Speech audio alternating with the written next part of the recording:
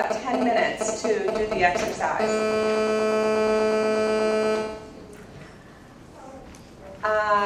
And as we're finishing handing out, if anyone ends up not having a piece of paper, then I want you to let me know. Okay. We're almost finished handing out. We can actually even start pairing up. The goal is for each client to be paired with one lawyer. So now take a look at your sheet, find out whether you're a client or a lawyer. All right? And if you have an opposite next to you, then that's the person you're going to be paired with. It may be someone behind you. So sit next to, you're going to need to have a good conversation. So sit next to, if you're a lawyer, sit next to a client. If you're a client, sit next to a lawyer. Everybody needs to be paired up. They are already paired up. They are already paired up. Does anyone not have a pair? Anyone not have a partner? Does anyone not have a partner? Please raise your hand if you do not have a partner. Yes? Are you all pairing? Good, okay. Well, actually, why don't you can go back there so that you can have a little bit more quiet conversation. Everybody is paired up. Okay. So I'm going to give you 2 minutes to read your script. The lawyers are not going to need that much time, but the clients need more time to read their script. I'm giving you 2 minutes to read your script. Go ahead.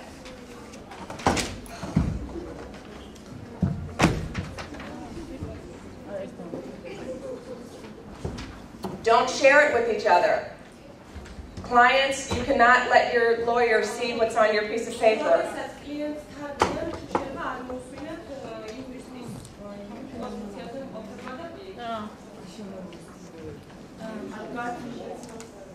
Keep your sheet private. Yes.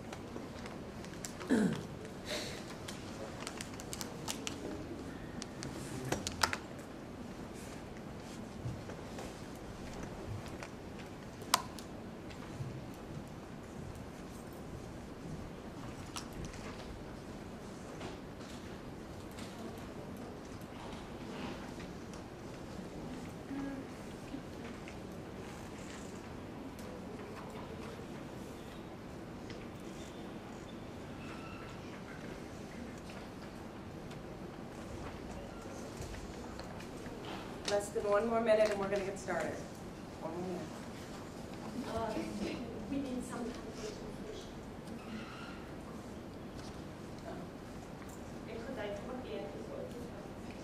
About 30 more seconds and we'll get started with the exercise. We need some time for translation for those who do not read English.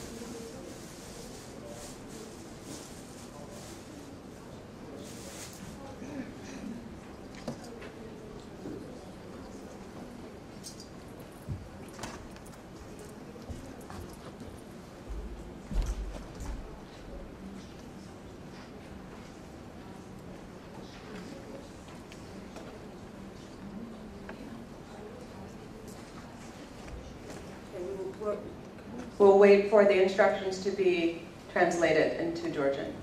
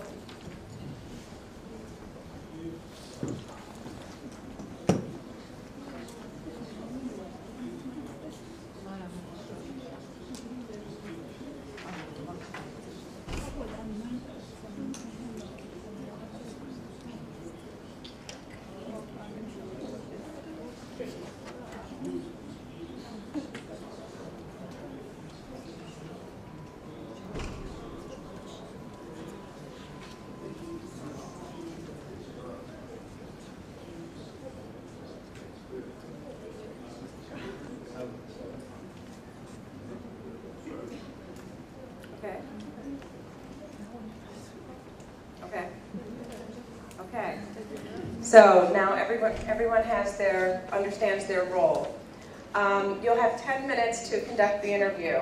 The lawyers, 10 minutes to conduct your interview with your client. Doesn't seem like a lot of time, but sometimes Interviews have to be short. Sometimes we don't have a lot of time. And even though it isn't a lot of time, I expect you to conduct a full interview from beginning to end as if you were doing it in your office. Make it a real interview. So a beginning, a middle, and an end. I will give you a 3-minute warning, or Eka will give you a 3-minute warning to let you know when you have 3 minutes remaining, and it'll be time to wrap up. And then afterwards, what we'll do is to deconstruct your interview, and we'll go through some slides and look at a framework for interviewing and talk about your experience as we go through the slides. So to set the stage, the client has now come into your office, and you're getting ready to start the interview right now. You may begin. Lawyers, start interviewing.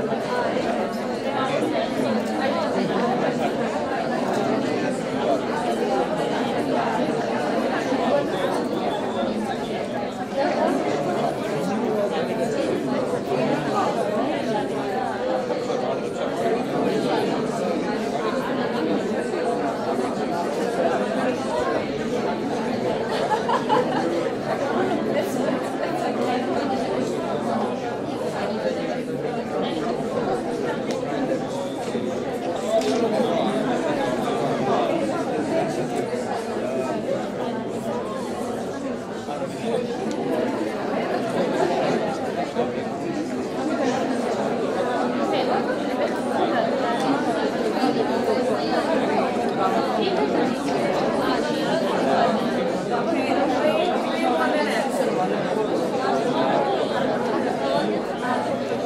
have 3 more minutes to finish your interview, lawyers. 3 minutes.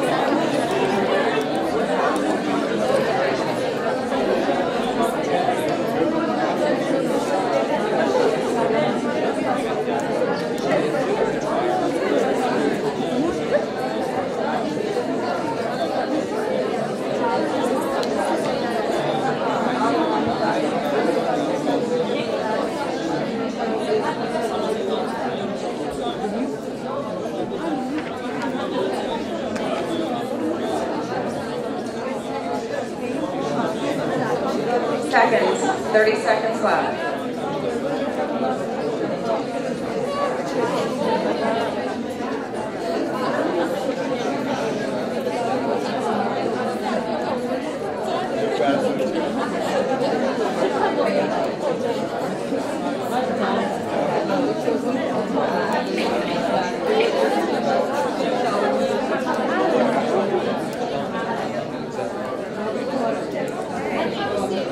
All right, your interview should be ended.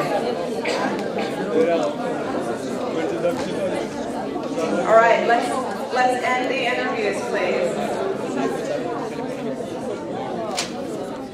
Now, we're going to talk about your experiences with your interview. I know it's hard to stop because once you get started, it's hard to stop.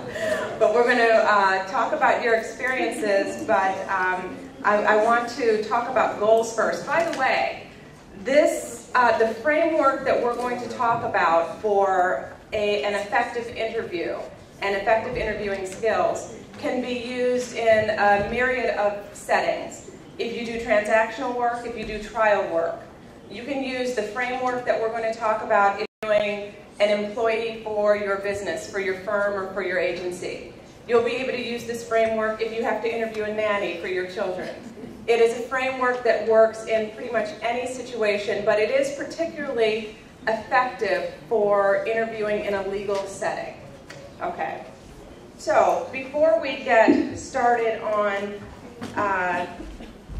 your specific experience, first we want to talk about what are the goals of an interview. And for the lawyers, what were you trying to achieve? What was your objective in interviewing this client? For the clients, if you had been the lawyer, what would your goals have been? What are the general goals that we're trying to achieve in an interview? Yes? Oh, we need the microphone, don't we? There is one. Right here.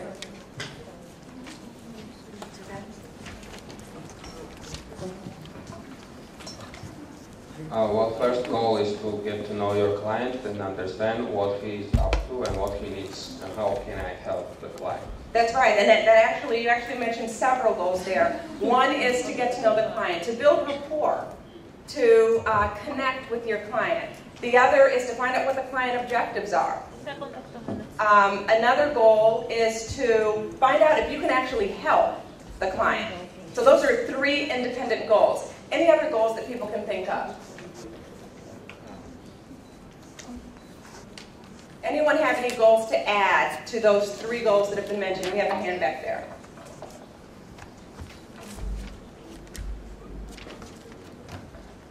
რადგან ჩემთვის ახალი კლიენტი არის, სავარაუდოდ იმის გარკვევა რა გამოცდილება ქონია ადვოკატებთან თავის ბიზნეს წამების. What was that?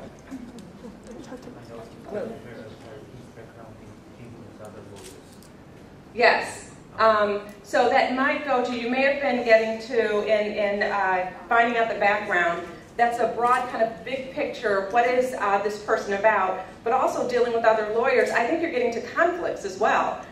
Is there a situation where this person maybe has another lawyer, or has dealt with another lawyer in a similar context? So, yes.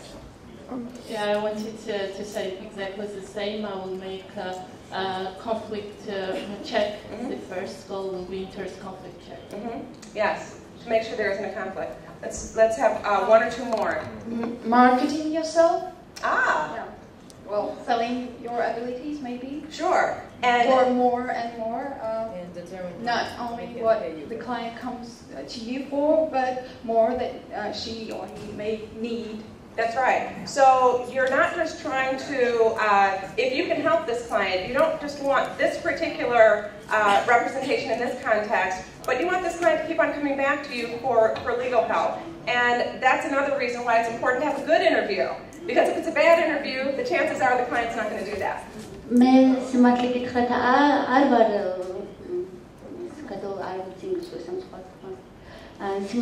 არ ვარ ემწუჩი ადვოკატი კლიენტი ვარ, მაგრამ მაინც გავუხსნოდი ხას, რომ ადვოკატი ვიყო პირველ რიგში, მას დავინტერესდებოდი, რა საფრთხეში ვყოფ თავს, როცა ამ კლიენტს ვიყვან ჩემთვის. ანუ რა რისკები მაქვს მე პირადად, რა შეიძლება, რისი დაცვა შეიძლება მომეწოს, ანუ რას მიმალავს კლიენტი მოცემულ მომენტში. რას არ მეუბნება თავს მაწონებს კი, მაგრამ რაღაცას მომიმალავს. და შევეცდებოდი ეგ გავარკვიო, რომ რა შეიძლება მეც დამემუქროს და შემიძლია თუ არა იმ კლიენტს დავეხმარო. Yes, and that gets to, are you going to be able to help the client? Is the client, and we'll get to how do you ask these questions to dig a little bit deeper, but the goal is to get enough information in the interview to determine whether you want to represent. We'll have one last question and then we're going to move from the goals.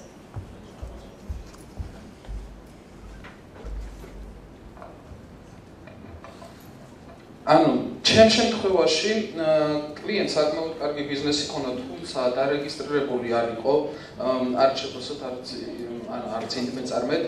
ადვოკატებთან გამოვაკვირე, რომ ადვოკატებთან ურთიერთობა არ ქონია, სამართლებრივად თავისი ბიზნესი გამართული არ ქონდა.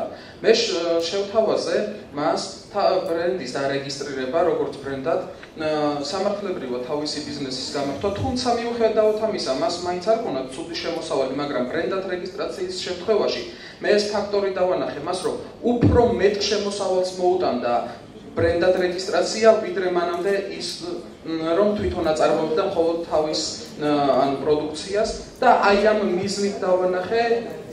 And the reason I'm stopping you is because those are some details we're going to get into in just a few minutes. I want to stick with the goals right now, but that's interesting information that we're going to get to. Let's see. So, you all mentioned many of the goals that are stated here. Building rapport with the client, making that connection, clarifying the roles and expectations of the relationship, gathering facts. We talked about gathering facts. Something that people didn't mention was identifying relevant documents and information. That can be very important because there may be sensitive information that needs to be dealt with right away. Determining whether you can help, that was one of the first things that was mentioned. Defining the scope of the relationship. Maybe it's going to be very limited representation for a particular reason, but determining that. And then setting short-term and long-term goals. So now that we've dealt with the goals, we're going to go to what I call the 7 stages of the interview. Now, 7 is not a magic number. You might decide that you want 10 stages of an interview. It really doesn't matter. In my experience, I have determined that these really are the stages that we go through in successful interviewing. But you might decide to edit this later and add some things or take some things away to make it work better for you. But the stages of the interview, the first is preparation, and that's pre-interview preparation. We'll talk about that a little bit. The introduction, which is very important. Do you all know the saying that about a first impression? You can never have a second impression. It's always the first impression. Now, I'm not saying it correctly. One chance to make a first impression. You have one chance to make a first impression. Thank you. That's right. You have one chance to make a first impression. That goes to, does this person want to come back to you? So establishing rapport is very important. The overview. That is where the client is telling, giving the client's statement. We used to call it the client's story. But that could be, that could imply that you're expecting the client to tell some untruths because it's called a story. But you really want the client to tell you why the client is there. Fact development. And that really is where the lawyer has the responsibility of asking the deeper questions. We'll get to that. And then the summary, options that are available, and then the action plan. Now we're going to go through, quickly go through those stages, but it seems very logical, very linear. Who has had an interview where it just didn't happen in a very linear pattern? Anybody have an interview that kind of turned on its head? That's right. It happens all the time. It's happened to me several times where I've started out with my wonderful introduction that I have planned, and the client launches into a story before I'm ready to get there. And won't stop because the client is so passionate about what they came there for. Well, what does that mean? That means that we have to be flexible and understand that things are not necessarily going to go exactly as we've planned, but if we have a framework, we always can come back to our framework and know the steps that we still need to get through. And that's the important thing. So, here we go. So, pre-interview preparation. You all didn't have a chance to do any pre-preparation for this interview. I sprung this on you. You didn't know it was going to happen.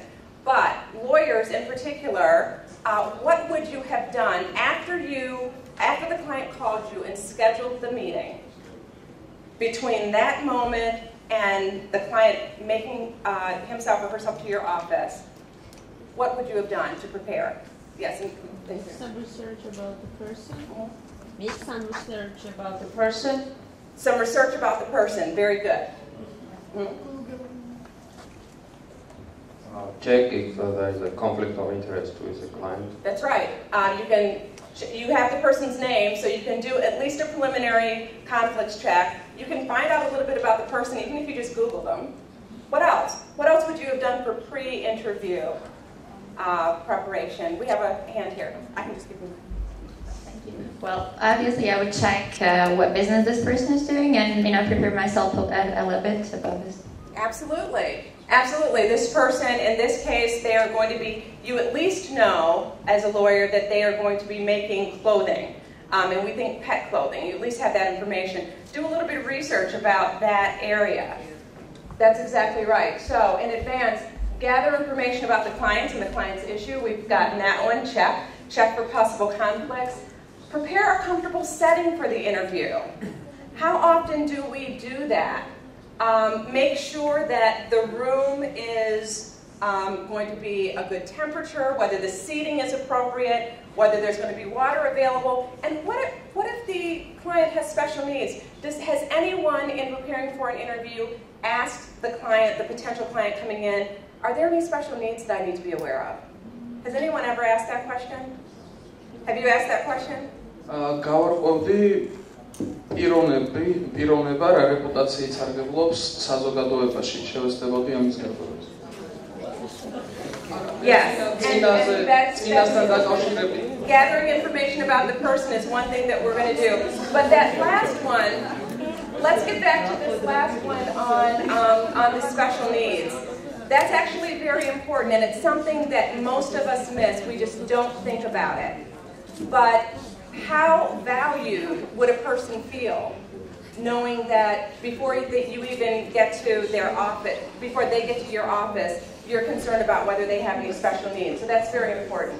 Now, the introduction. Lawyers, how did you start the interview? What was one of the first questions that you asked?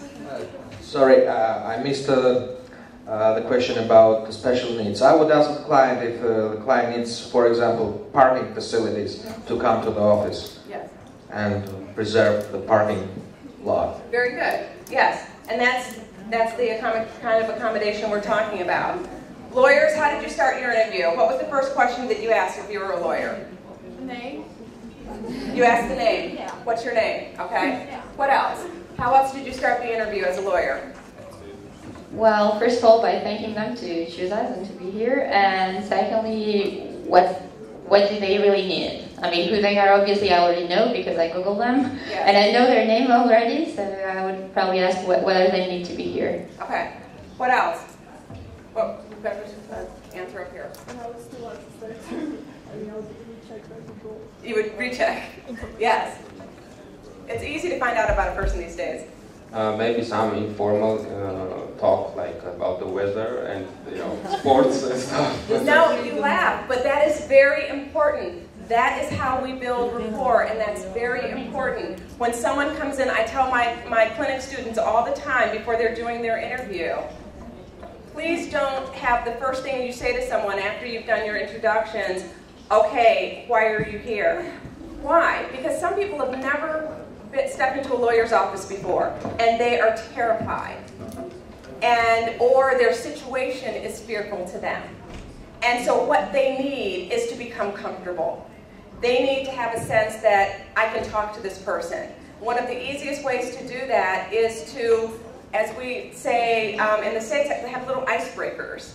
Ask, it's, beautiful day today, or did you have any problems parking, or something like that. Who asked, how was the trade show? Anybody asked that? How was the trade show that you've been to? Right, so you had information that the client was coming from a trade show. It's very, very important. That is the best way to build rapport with a client, is to do something like that. So for this introduction stage, we're going to be making a connection. Who's in the room? The reason that I have that is that it's important to determine if someone who's not supposed to be in the room is in the room, or if someone who needs to be in the room is not in the room. So a lot of times we have clients coming to our clinic and they've had someone drive them, and that person who has driven them comes into the room. Well, guess what? What kind of issue do we have right there? Do we have an issue? You have a role person. We have an extra person, and if I'm going to be creating an attorney-client relationship, what problem does that extra person pose? A confidentiality problem, that's right. And so you have to be prepared for that. Maybe there's someone who needs to be in the room. Who asked whether there were going to be any other owners in this business? Did anybody ask that question? Any lawyers? Very good, in the back. Asked whether there were going to be any other owners. Maybe someone else needs to be in the room who's not in the room. Okay? And by the way, you all will get copies of these slides when we're done. I didn't want to give them to you now because you'd have all the answers to the questions that I'm answering. Okay, who is the client? It could be in some situations that the client already is an entity. And so are you going to be representing the entity, or are you going to be representing an individual? It's important to know who the client is, who is going to be your client. Again, establish rapport. I can't say that enough because it's something that we ignore too much. Clarify the relationship. And that's part of building the expectation of your role as the lawyer and their role as the client. And then fees. Who talked about fees at the very beginning of the meeting? Anybody mention fees? Did anybody say, since this is introductory, I'm going to give you half of my fee structure right now. I'm going to, instead of charging $100 an hour, it's just $50 an hour for this 10 minutes. And then if we retain you, then it'll be $100 after. Any mention of fees? Okay. Yes, you did.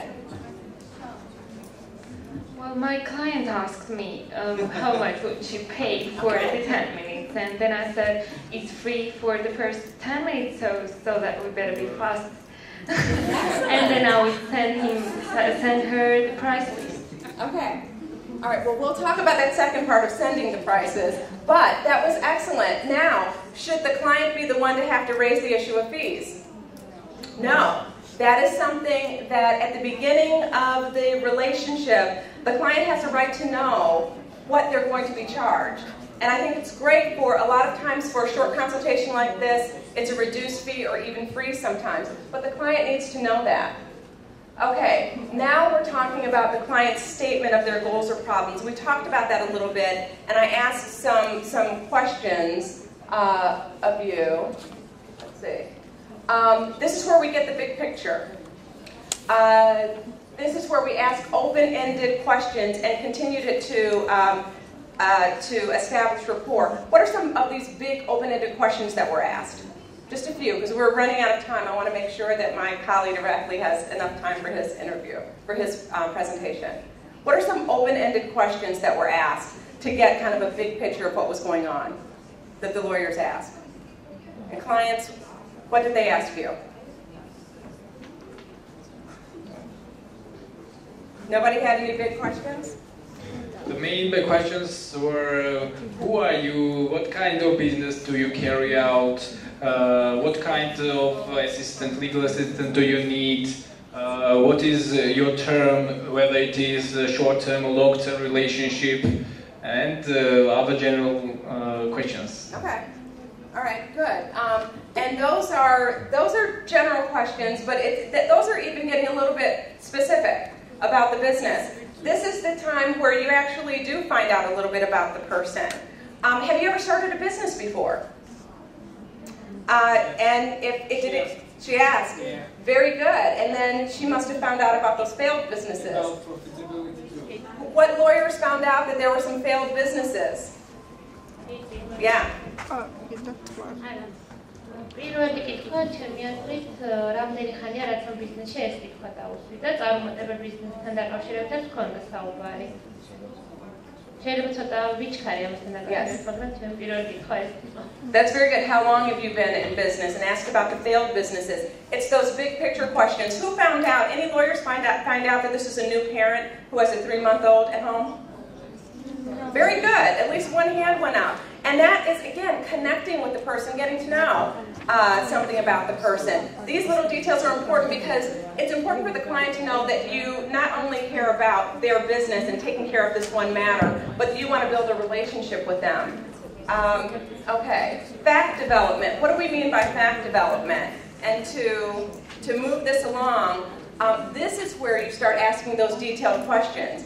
And when we talk about fact development, we're really talking about, I like to talk about building blocks. You're literally having blocks and building on top of another. You are creating a structure. And for the lawyers, you're creating your theory of the case at this point. So we've gone from asking very broad, open-ended questions, have you ever started a business before, and things like that, to very specific questions about what were those businesses? How long did they last? Were they successful? I have a question about this family thing you mentioned. Isn't it a little bit awkward to ask a person you met like 5 minutes ago, how's your daughter feeling or whatever? Like, do you catch up on a family issue at the first meeting? Is it okay? Well, that really depends, and it depends on how it comes up. That may come up, and the client may have brought up the fact, oh, I'm so sorry, I have a 3-month-old at home, and then you can carry on from there. But you're right, you do have to be careful about getting into that very, very personal realm. It is safer until the client raises the issue, and then it's okay to maybe have a follow-up question or to say something that's sympathetic about that particular situation. But it's a very good point. You do have to be careful of those very personal questions. But here is where you want to make sure that you're in control of the interview. You want to develop a chronology at this point. And we know that clients don't necessarily speak in chronological order. You know, you're not going to get the story from A to Z in that order, right? You're going to get, you know, M and then Z and then B. And it's up to you to take those blocks, move them around, and put it in an order that makes sense to you. And again, where you can start developing a theory of the case. At this point, you're going to start thinking, wow, would it be better for this person to be a limited liability company or a corporation, or maybe they don't need an entity. In the United States, you can just be a sole proprietor and not have an entity, and it depends on the risks involved. We advise about that. So that's where you're asking those types of questions. And then your summary. What are we doing in the summary? It's up to the lawyer at that point to be able to summarize back to the client the relevant facts. So you've had to have kept good notes. Now, if you're the kind of person who needs to write everything down and get everything, you may need a note taker in the room. Maybe your secretary or a junior attorney needs to be in the room with you taking those notes, because you want to be connecting with the client. And if you're doing this the entire time that the client is talking, that's not going to build rapport at all. So you want to be able to summarize those relevant facts that you've heard. Characterize the client's need or the client's problem. So you want to start, this is what I've heard you say, and you want to start a business, but these are some of the issues. You've had failed businesses before. You have a tax liability. Who found out about the tax liability? Yeah, you've got this tax liability. What do we need to do about that? Sometimes clients need a reality check. I know probably the majority of our clients need a reality check. They have grandiose ideas about what they want to do, and I'm sitting there thinking to myself, do they know they have no money? Do they know that there's a competitor in the market that they have to deal with? Sometimes the client needs a reality check, and it's up to the lawyer to put things in perspective, and this is a good time to do it. Get confirmation from the client that your understanding of the facts and objectives are correct. And if agreed, at this point, it's a good time to sign a retainer. You haven't given legal advice yet. You are gathering information, you've had a back and forth conversation, you have a good idea of what's going on, and maybe you've decided, I need more information before I can decide whether I want to take on this whole project. So maybe you sign a limited retainer with a limited scope, and you decide, I'm going to do a bit of this, and I want to do a little bit more fact investigation and more evaluation before I take on more of it. So you decide what's the appropriate scope and relevant authorizations. If this is a situation where you have to get health records or employment records, this is a good time for the client to sign the release authorizations that are needed for that. You don't want to have to go back and call the client the next day and say, oh, by the way, I need you to come back and sign all these authorizations. So that's a good time to do it. Stage 6, now we've entered into the client, the attorney-client relationship. Now it's starting to, time to talk about legal and non-legal options, but don't rush to judgment, right? Because some theories that you may have formulated in your mind preliminarily may need to be adjusted later. But maybe there's some non-legal options. Maybe this person really needs a business plan, and you can help with the business planning, or you can refer them to someone to do a business plan if you're not able to do it yourself, because maybe that would help overall. But what are the legal options? And very preliminarily assess the consequences and the risks of those options. This is a good time to talk about short and long-term courses of action. What we're going to do immediately is to take care of your tax liability, and then the next stage will be to set up a legal entity for you or to write a business plan, and the next stage, and then advise on immediate issues of concern. Well, the client had a conversation with a French with a French clothing designer. Did they sign a contract? You need to see that, right? Maybe that's an immediate issue of concern. Maybe there's a lease that they've already signed. I don't know about you, but my clients usually come to me after they've signed a lease and then want me to review it. And, you know, sometimes we need to deal with that issue immediately. So what needs to be dealt with now and what can wait until later? And stage 7, my final stage here, is the action plan. Set a specific timetable. Okay, so that the client knows exactly what's going to happen, and so that, you know, there's a meeting of the minds about all of the next stages. This is more than setting short-term and long-term goals. This is very specific. Next Thursday, I will call you, or next Thursday, we'll meet again in my office. Clarify homework for the client. I don't have a client go out of my office without, or if it's a student situation in my clinic, without giving them homework. It may be, I need you to send me electronically or drop off at my office the lease agreement that you want to sign. I need you to I have the client do something. Why do I do that? Why do I always give the client homework? Yes, to keep the client, is it okay for you to contact them via email?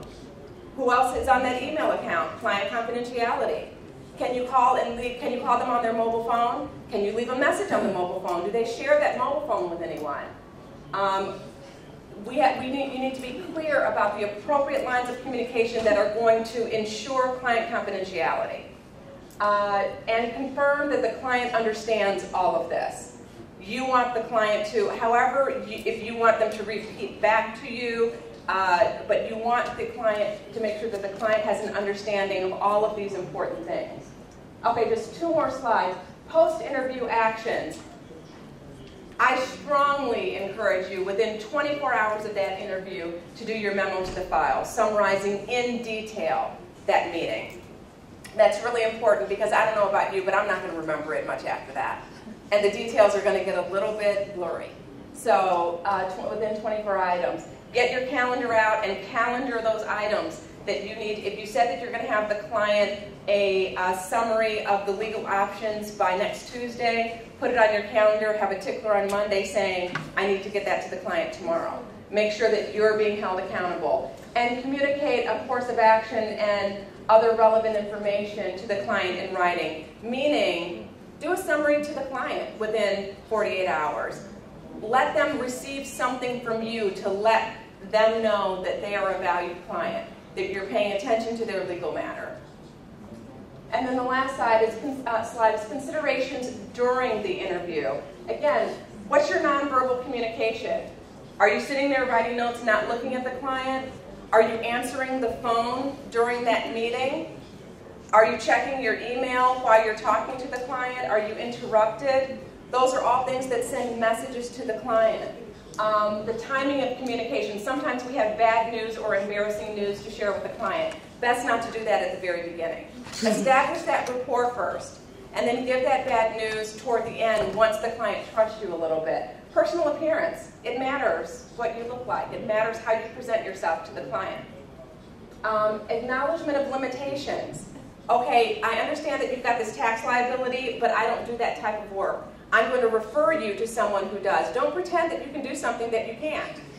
It never ends up well. Trust me, it doesn't end up well. So acknowledge your own limitations. Cultural issues. I do a whole class on this, so I'm just going to very, very briefly touch on it to say that understand your own lens. Have an understanding of the lens that you see things through, your own biases, and how that might affect your interaction with someone. And don't run away from it. You really need to acknowledge these are differences I have with the person, or these are similarities, and it might impact my representation. And then work on being able to be an effective lawyer for this person, maybe despite those things. Ethical issues. You know, we dealt with some ethical issues at the beginning. Confidentiality. You have somebody else in the room that shouldn't be in the room. How do you deal with that? Or other ethical issues that could come up. I kind of sped through that, and I'm sorry about that, but questions? No, about ethics. About ethics. Well, okay, thank you. I guess when you contact with the client and you have not signed an engagement and you are in the pre-contractual phase and give a client the homework and then the client insists you to represent him or her, but you finally reject representations, and you may be violating ethical issues. If you decide not to take the... Yeah, but you agreed to give a client homework. If I understand what you're saying, you've entered into a retainer agreement. No, you haven't. You have not. Well, then my advice would be to the homework piece of it should come after the representation has been established. And so I counsel my students to never start giving legal advice until the person is a client. Now, under rules in every jurisdiction in the states, that counseling session, even before the point that the retainer is signed, that's still confidential. I still have to keep that confidential as a lawyer, even if I don't retain, even if they don't retain me. But once the retainer is signed, I am then free to start giving legal advice to my client, and it could be in the same meeting. It could be at that point. I don't start giving homework until after that point, unless I'm very clear and say, I don't know whether I have enough information to make a determination as to whether I can help you yet. I need to see this other very relevant document you're talking about. And if this is something that I feel I can help you with, then we'll enter into a retainer. That's the only kind of homework that I would give, is if I needed more documentation, more information that only the client can provide for me in order for me to determine whether we're going to enter into representation. Does that make sense? Okay. Any other questions? Yes, I have one question.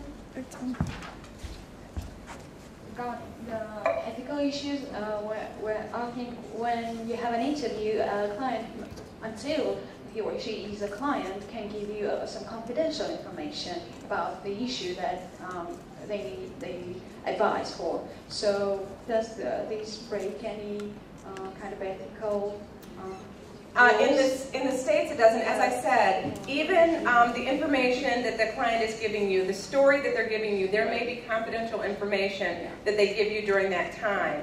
Under our rules of professional conduct, not just in Kansas, but again in any state, that is protected information. A lawyer is obligated not to reveal that to anyone. Yes, that's how we deal with it. I don't know if that is different in Georgia. Yes. Can I ask one question, how it is regulated in Georgia? I mean, do we have special status? That's why I'm going to answer. So in Georgia, the confidential information is equally protected from the information provided by client and information provided by person seeking legal advice. It's exact words determined in the law and advocates and law bar. So attorneys still under obligation to protect this information. And yes. That's identical really to the States. Yeah, that is identical, but not all the lawyers in Georgia are members of Bar Association though, and you can seek advice from them. So it's not really identical because, well, I can say a lot of lawyers are not Bar Association members and are not regulated by that particular law. So there is still a risk of, confidentiality breach anyways, I guess, in Georgia. Okay. And let's make this the last question because I want to make sure that we have time. Okay. I have a quick question. What happens if you conduct an interview with a prospective client and then go home, think about it, and then finally decide not to represent him? And meanwhile, the issue comes out that there's some urgent need that he is in need of something really urgent. For example, statute of limitation is passed or something like that. But you don't communicate it to the client because you decided not to represent it. Does this raise any ethical issues? Maybe that's a question for Irakli, but yes, I'll give you my answer, and then if there, I'm happy to have Irakli to expound on that as well. That's why I think this framework is very important, because if you're looking at what do I need to do before I get to the point of actually giving legal advice, is once the client, from your scenario, my understanding is that you heard something that was sensitive information, you heard something about the statute of limitations during the client's story, during the client's statement. Okay. You heard it, but you formed the opinion later when you went home. Mm-hmm. So, the way that I would handle that is if we get to the end and I'm thinking I don't know whether I want to take on this representation, what I say to the client is, you have to be transparent about this.